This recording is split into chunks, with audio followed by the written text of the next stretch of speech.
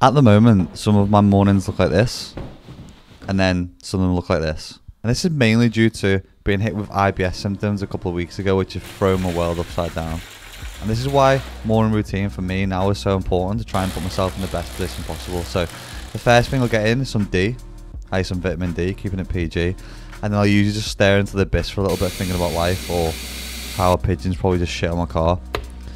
The next thing that I usually do, and this is where things have changed, because as a coffee addict, I've had to change this to now move to peppermint tea in order for it to help my bowels a little bit more in the morning. But before I do any of this, there's a few things to do the night before. There's one thing that you probably notice from my morning routine is that I don't shower. I'm not an absolute peasant, and that's where the prep starts the night before. Getting a bit scrub-a-dub-dub, doing my hair, and just making sure that I'm tip-top for the morning. And then what I'll usually do next is to start laying stuff out for the day after. So get my gym clothes ready for once I finish my power hour, so that I'm ready to roll as soon as we go, and it creates less resistance to habits in the morning. The other thing that I've still been doing is, the first thing in the morning is weighing myself. I've actually dropped a couple of pounds since the last time we chat, so things looking good.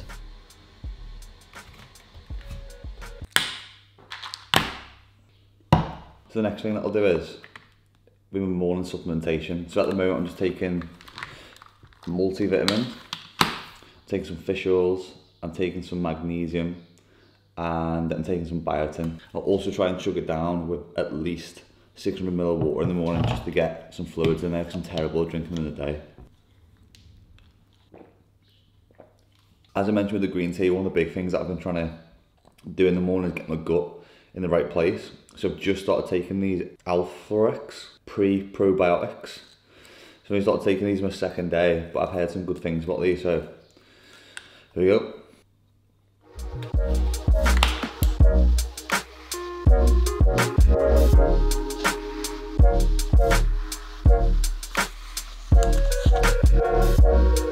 The next big one for me is reading. This is something I've been doing for probably about 2 or 3 years now, and if you look back on probably my old morning routine YouTube video, it's very similar. At the moment I'm reading a book called Drive, and it's about the surprising truth about what motivates us. And this is important to what I'm talking about today, because a big part of this book, I want to give you a book review, is about the carrot and the stick motivation, and how we're all looking for that big Super Bowl win, the big endorphin release.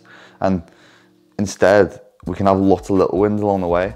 I referenced a quote from one of my friends in one of the other YouTube videos about getting the Lamborghini is exactly the same as getting the Ford Corsas for some people, and how that endorphin release is still the same. Exactly the same as when you lose weight, you can celebrate every pound.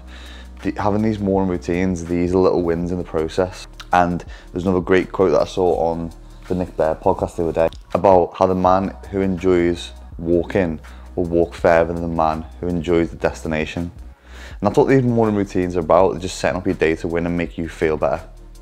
And it doesn't have to be super hard. It doesn't have to be crazy. Like, you see some nuts morning routines which are really difficult to stick to. And that's why I prefer to have this hour where it's simple, it's easy, makes you feel good, and I can repeat it. Alexa, play jazz music. Jazz UK from Spotify.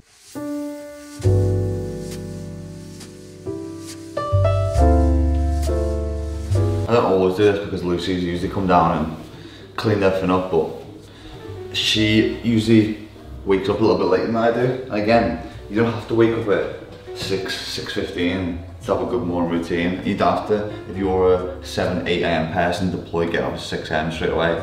One of the things that I did was, when I was getting up at like 7, half 7, was slowly chunk it. So take 15 minutes off all the time. So I was going, or getting up at 7 AM, I'd then get up at 6:45, and then a couple of weeks later, 6:30. Because when you're in a natural rhythm of sleep, it's difficult to just chunk that much time off, so you don't have to do everything straight away. You don't have to look at someone and people's morning routines and do everything in there, or switch the times up like that. Same with my morning routine, you don't have to copy it, you need to find what works for you.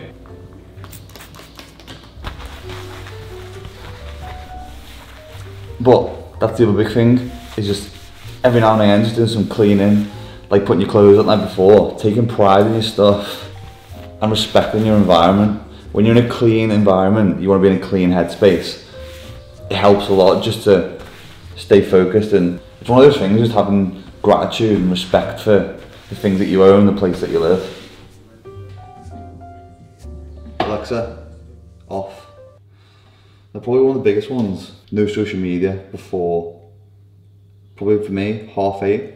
But definitely the first hour. I think anything that you put through your head during that first hour, you're super vulnerable. Especially if you see negative stuff on social media as well, is never going to be good for you. So one of the big key rules for me is stay off social media, because in the morning, essentially, you want to sharpen the pencil for the day and put yourself in the best position possible. If you're seeing negative news or negative social media stuff, it's never going to leave you in a positive place. In fact, one of the big things that I do is I'll just leave it on sleep mode. So where you have that little button, do not disturb, I'll leave it on that until I want to do anything, email, social media, work, speak to people.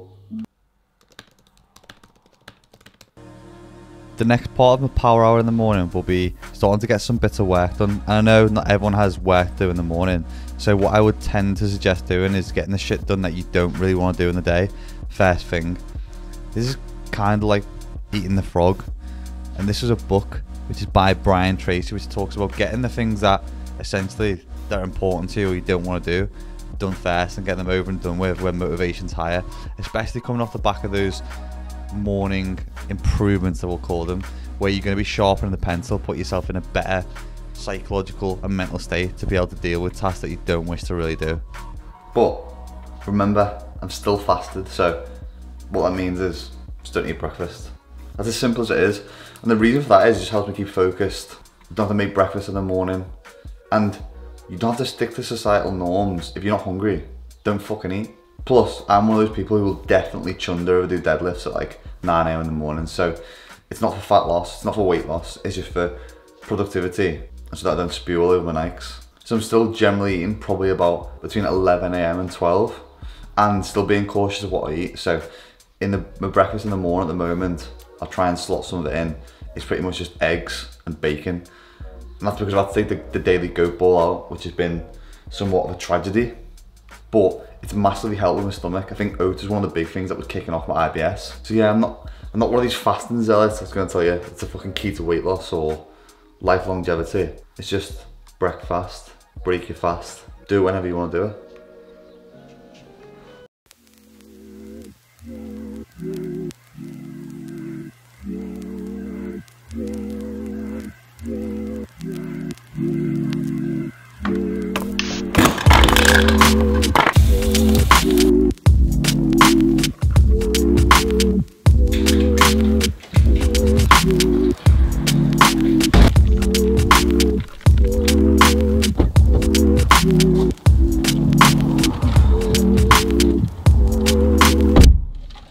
That was all morning power hour done. It doesn't have to be super complicated. It doesn't have to be all this far-di-dar meditating, levitating bullshit, which is gonna make your morning seem so long and you can never do it.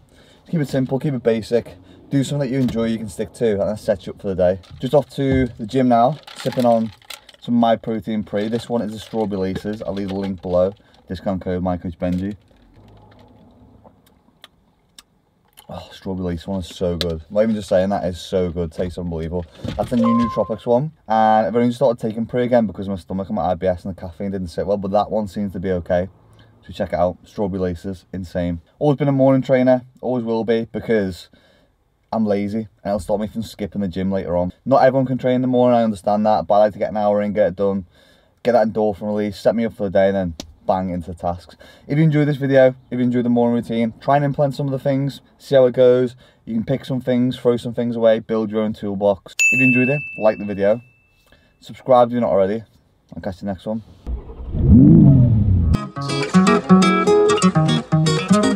Shit done. Mi corazón, done finna jump.